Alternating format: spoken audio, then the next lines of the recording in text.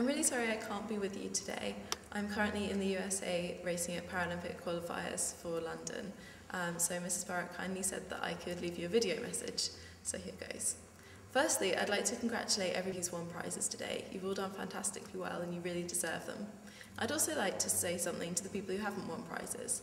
Sometimes when you don't win a prize, it feels as though you're not as good as everyone else, and you can really think that you might want to give up and think that you're just not very good at running or athletics or music or drama or whatever it is that the prize was for.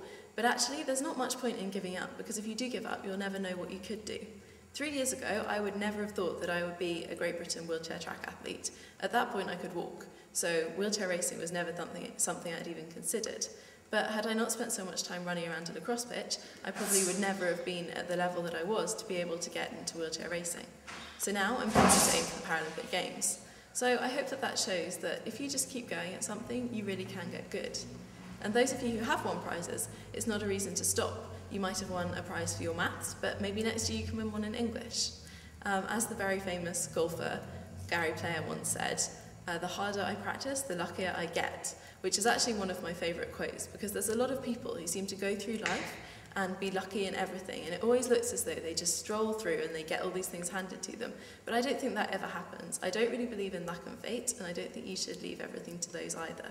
I think everyone should really work hard, and maybe next year, those of you who haven't won prizes, you might be up on this podium today, receiving your medals or your trophies.